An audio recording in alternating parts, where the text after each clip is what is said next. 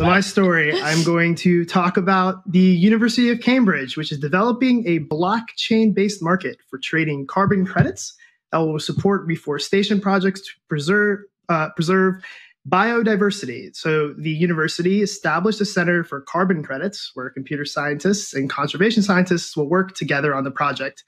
In short, the center will look at how the purchase of carbon credits can be used to fund nature-based solutions preserving biodiversity. And the marketplace will be baked using the Tezos blockchain. And I mean baked because that's what they call mining on Tezos. There's probably a funny adjacency in there to hippie culture and conservatism. But my main takeaways here are, and it kind of goes to what I said yesterday, about putting blockchain wrappers on things. One, it's really interesting to see the University of Cambridge lean in even more on blockchains, given their Center for Alternative Finance published one of these seminal pieces in the Bitcoin mining space about energy use. So that's pretty cool. But two, I still can't get over the fact that we're putting blockchain wrappers on bad ideas to make them sound like good ideas. Now, I love the idea of conservation and reforestation, but carbon credits are just throwing money at a problem and claiming that the money inflow will solve it, right? A carbon credit, and I'm going to read what the article said, carbon credit is just a permit that allows the holder to emit a certain amount of carbon dioxide or other greenhouse gas. And just because you paid for the right doesn't mean you offset the fact that you had that output. And at risk, again, of sounding like a cultist, I think it's very fiat to think like this, right? We have to create real solutions to these problems. You can't just throw money on it, and you certainly can't just put it on a blockchain. So I don't know if anyone has anything to jump onto there, but there's that. Naomi?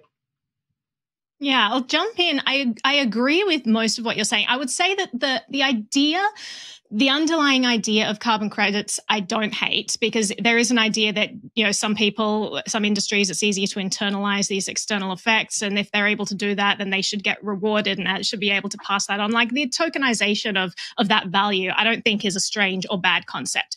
What's actually bad about the carbon credit system as it stands is that it's incredibly bureaucratic and corrupt process. So you're absolutely right. It's like, let's not even talk about how efficient it is. Let's just talk about like how bureaucratic and the corruption involved with all of this. So, when bureaucrats have taken this idea of protecting the environment and they've just made it this very shady process instead of actually looking at the things that could make a real difference, you've got to wonder how much they actually want to make that difference. If they actually wanted to make a big impact, deregulate the nuclear power industry. I mean, we're going to have fusion reactors within the next 10 years. That's going to be a reality. All of the research seems to be presenting in that way. That would completely eliminate carbon if that was their main concern, right? It is absolutely the way we should be going in society. So it's crazy to me that we're dealing with this very, very complex bureaucratic process instead of doing the things that might actually make a difference if this was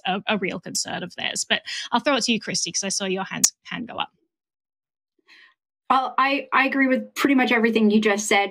I also agree with pretty much everything George said, but I would also like to say that I agree with Daniel Kuhn, who wrote an excellent opinion piece this week entitled "Carbon Offsets Are a Distraction for Crypto," and that he said in it he suggests that rather than sort of wiping your hands and purchasing carbon offsets, that you invest some of that money into building renewables instead and creating your own infrastructure or contributing to an infrastructure that supports carbon neutral actual energy use, so that you're not just buying your way out of a problem. On the other hand, I also like the idea of putting that, I know it's sort of wrapping things in a blockchain and going, woohoo, it's awesome. But yeah, I like the idea of anything that may or may not, well, hopefully may, counter corruption in an industry that is rife with corruption.